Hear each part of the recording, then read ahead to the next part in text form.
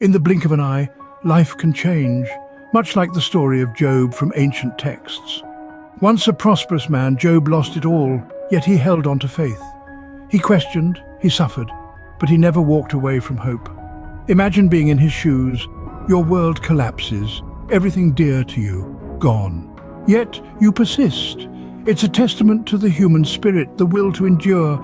Perhaps your life feels akin to Job's tale. You're weathering a storm, feeling the weight of the world on your shoulders. Hold on like Job. In this moment, let's call upon that same resilience.